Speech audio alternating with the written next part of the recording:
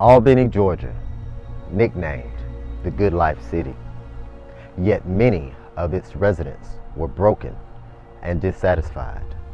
These residents were in search of a voice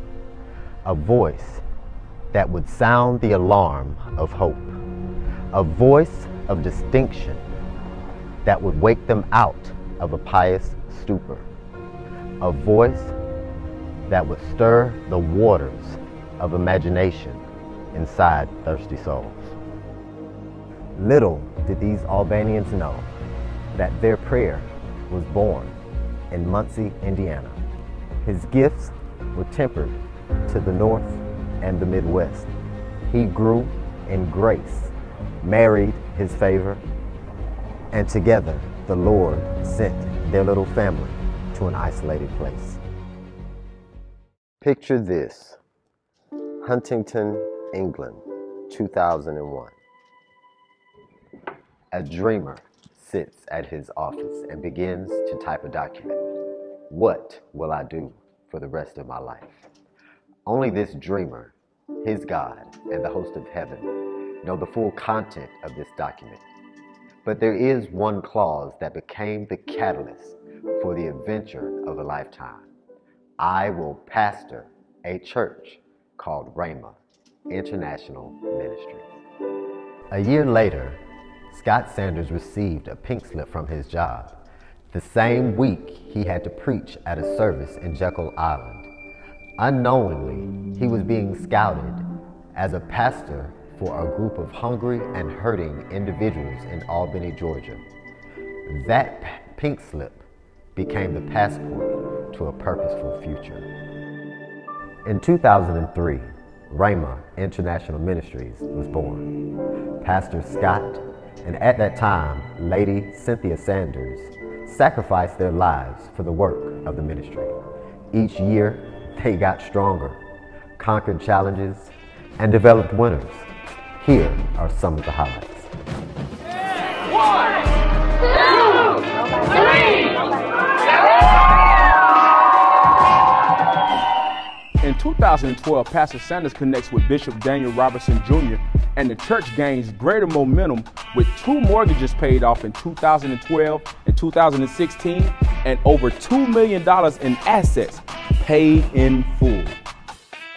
In 2015, First Lady Sanders becomes co-pastor sick, and her anointing goes to another level. Wherever you're struggling, the Holy Spirit will grab your hand and expose you to revelation that's going to cause you to break out of that situation. In 2015, Pastor Scott T. Sanders tapped into his gift of book writing and became an author by birthing Holy Spirit training. Shh, he got another masterpiece on the way, but don't tell nobody, don't tell.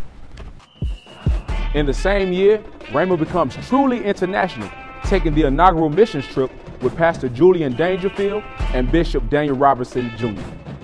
In 2017, pastor and co-pastor connect with Apostle Leroy Thompson Sr., and this apostolic covering takes their anointing to new and unprecedented levels.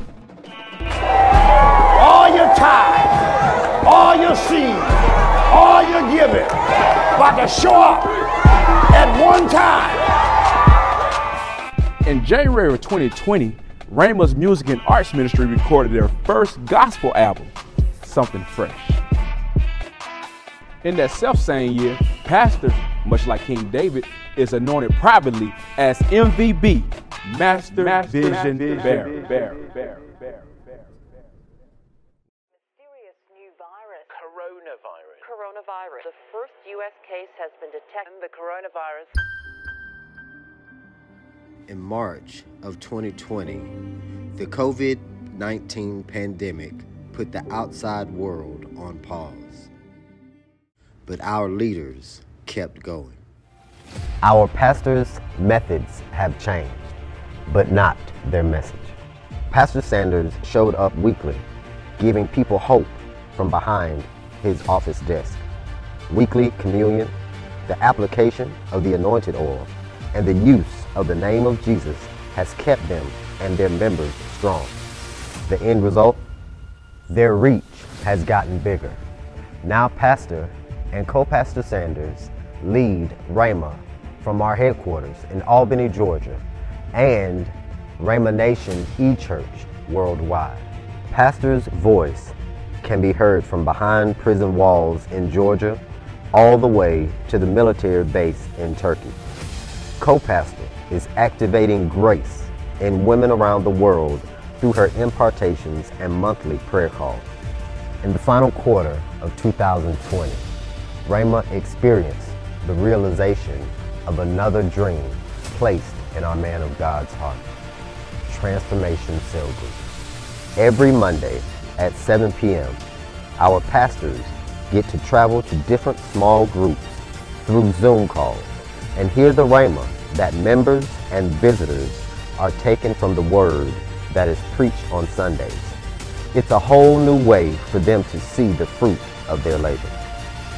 And the winning didn't stop there. In 2021, our pastors were project managers, overseeing the $130,000 roof replacement for this house. And because they've taken great care of this house, God flowed money to their house. Over $180,000 flowed to them supernaturally, and they paid off the balance of their luxury motor coach, also known as their mobile vacation home. Remember, all of this happened during a pandemic. The blessings were hitting our spiritual parents and flowing to their children at the same time.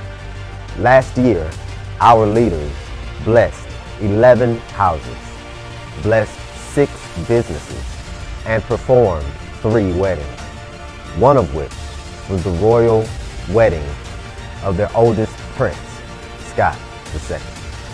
All glory goes to God.